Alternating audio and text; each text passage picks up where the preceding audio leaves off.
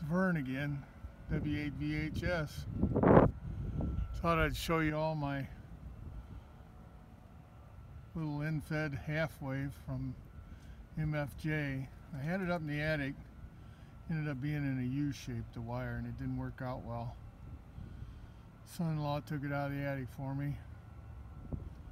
So I set it up on this downspout with just a real thick wire tie. And I ran the RG8X down,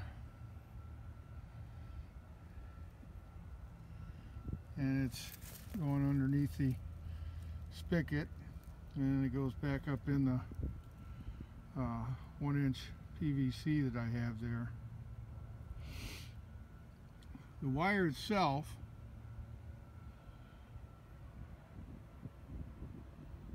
then continues toward the backyard, and it's probably almost impossible to see at this point on the video, but there's a couple of posts back there that the family uses for a hammock, and I have it tied off with some orange paracord at the second post. There's quite a sag in it, but I'm not sure how to deal with that, and I'd like it to be higher, but I'm not sure that's going to happen. I did have to shorten it up some. It was the SWR was too high on my Mfj meter, so I shortened it up some, and it's usable now, but it's certainly not ideal. I got it hooked up to my Efhw FT450D, and it's got an internal tuner on it, so I tuned it and had the power down real low.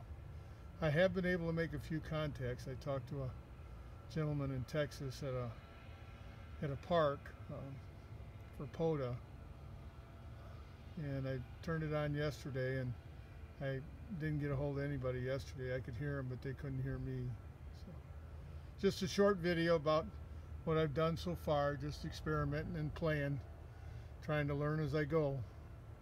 Thanks for watching. Click like and subscribe.